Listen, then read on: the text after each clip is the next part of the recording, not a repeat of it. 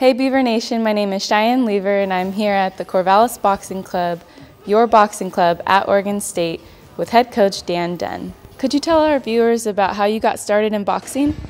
Sure. When I was young, I had a serious temper issue, and I had gotten fights at school a lot. So one day, one of the boxers at the local boxing club where I was at said, "Hey, you need to come with me," and they took me to the boxing gym, and that's how I got started. So what made you decide to start a boxing club here in Corvallis?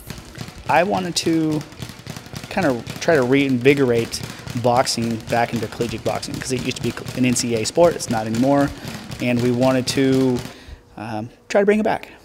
What I try to instill is confidence. Try to help people, see beyond what's in front of their face a little bit, so they can have a little more courage in life. That's really what we're trying to get done here. It's a leadership mentoring kind of program, so people can strengthen their own perspective. We as a whole club itself, want to become a sponsored student organization. And what that means is, like right now, you have to say that long script of for the Corvallis Boxing Club, the boxing club of Oregon State, right? We want to be able to say OSU Boxing, but until we're a sponsor club, we can't say that.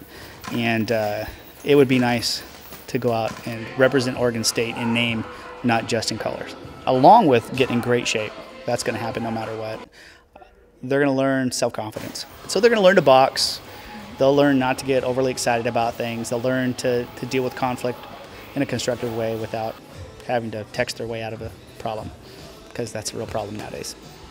The Corvallis Boxing Club practices Monday through Thursday from 6 to 8 p.m.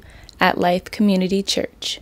You can contact them through Facebook by searching the Corvallis Boxing Club or Boxing Club at Oregon State.